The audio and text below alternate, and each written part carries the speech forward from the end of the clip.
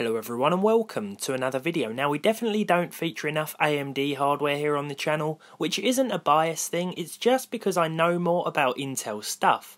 The launch of new AMD hardware always excites me, and so does checking out their older creations. One such CPU that fascinates me every time I think about it is the FX 9590. You see, back in 2013, before its launch, it was the subject of many articles focused on what was to be the world's first commercially available 5 GHz processor.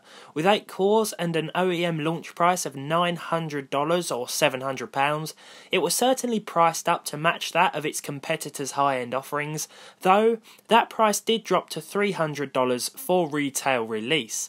Aside from the price, they were hard to get, needed extreme cooling solutions, and would only work in a handful of 990 FX motherboards because of the 220 watt TDP. These days though, that's all changed, and the AM3 Plus platform is pretty cheap to buy into because it is considered somewhat obsolete. Though in my opinion, FX processors are still alright if you can find one cheap enough. Back to the FX 9590, and the words "sort of" in the title of this video are referring to the fact that 5 GHz is the turbo boost speed. The base clock speed is 4.7. The FX 9000 series were also essentially just FX 8000 series chips that had been overclocked, which makes it sound very gimmicky, but they certainly made an impression on the world of computing, though whether it was a good or bad one is down to personal opinion. The FX 9590 is certainly cool to me because of what it is and how it was marketed, as opposed to how it actually performs.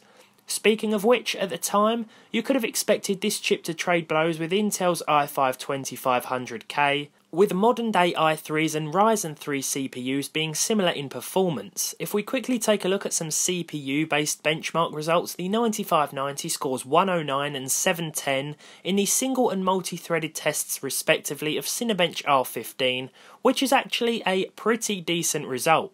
So for editing and rendering work, it will still be a great option, but I definitely just can't recommend it.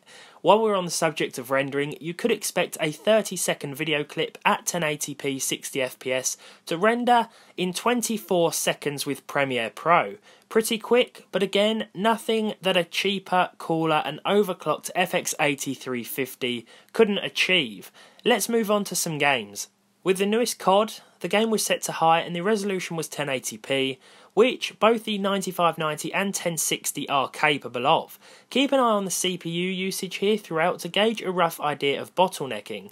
The game ran well with 83 frames per second on average and a 1% low of 53, but with a 0.1% low of 10 FPS, that indicates some stutter throughout, which I did notice, but I don't think it was anything that would significantly distract you from gameplay. It might cause a little bit of an issue in multiplayer though. It was a similar story in Witcher 3, and with an average of 68, 1% low figure of 39 and a 0.1% figure of 11 frames per second.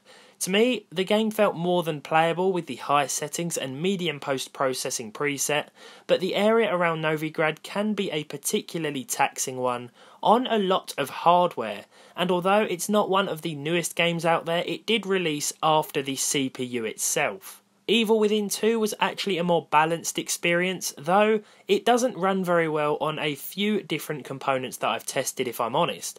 High settings were playable, but there were a few frame drops with an average frame rate of 41. This was followed by a 1% low of 34 and a 0.1% low of 16. Actually playing the game felt smooth enough though. If I'm totally honest, it isn't really worth testing many more games because I don't think this is something you should consider buying in 2017 unless you want it because of its status as a 5 GHz CPU. Sort of. It's definitely still capable, but you should just get the FX 8350 if you want an older AMD processor on a budget, or a Ryzen 3 1200 if you have a little more to spend.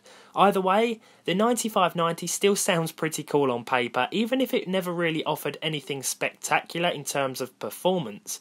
It's unpredictable in stability, and a huge power hog too, but if you're feeling like something different at the centre of a PC build and don't mind the heat, have at it.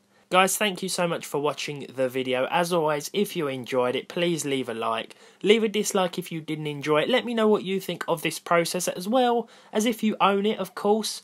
and hopefully I'll see you all in the next one.